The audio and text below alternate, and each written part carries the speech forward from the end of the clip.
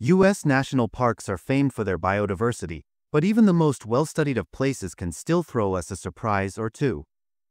In 2024, Big Bend National Park in Texas presented a particularly rare one, the first new plant genus and species to have been discovered in a U.S. national park since 1976. The new species has been given the suggested common name the woolly devil, the woolly part after its fuzzy appearance, and devil after its two red ray florets resembling horns and its closeness to an area known as the Devil's Denver. Its scientific name, Ovicula biradiata, leans into similar themes. Ovicula stems from the Latin word for tiny sheep. That makes sense given its fluffiness, but also because Big Bend is home to the iconic ovine that is the desert bighorn sheep.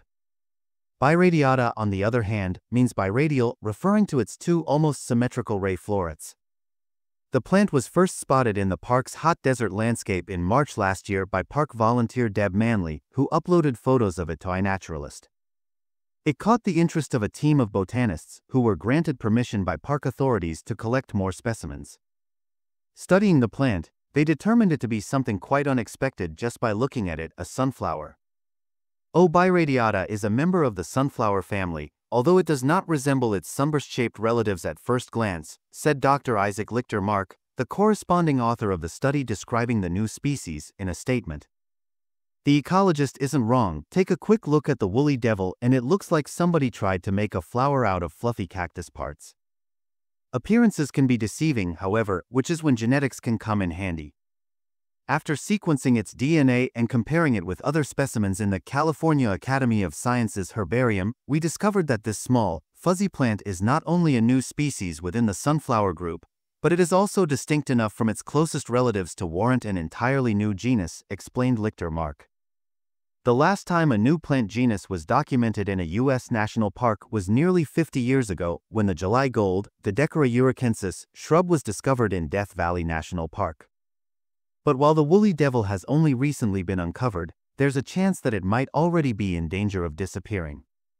As climate change pushes deserts to become hotter and drier, highly specialized plants like the woolly devil face extinction, said Lichter-Mark.